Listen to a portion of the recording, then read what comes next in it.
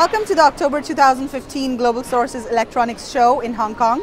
I'm here with Maya from Revogi, and Revogi has launched some new products at the show. Maya, can you tell us more about this smart meter plug?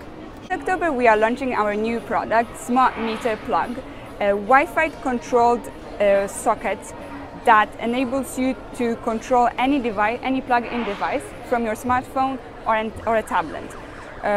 It's pretty easy to use. You just plug in the smart meter and plug in your device, for example, your lamp, and you can turn on and off remotely from your mobile device.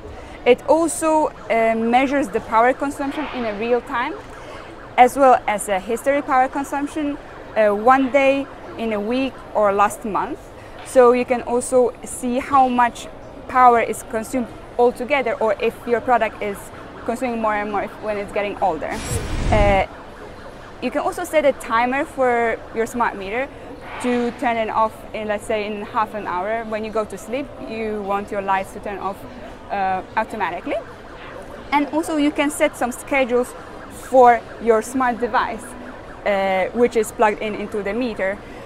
For example, a coffee machine in the morning to brew it before you wake up, or a TV to turn off automatically when you go to sleep.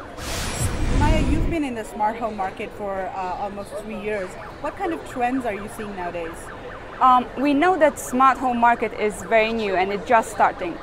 So many people are still not really sure what this product can do. And our job right now is to educate people, to tell them not about our product and its features, but also what it enables you to do, right? What you can do while having this product. Not only turn it on and off, but also that it allows you to set a schedule for your appliances at home, or keep your home safe thanks to some of the features. Which markets are you mostly selling your products to? At the moment we are selling in United States and in Europe, but we see some trends in the Southeast Asia and Middle East, where people are getting more and more interested in the smart home devices as well.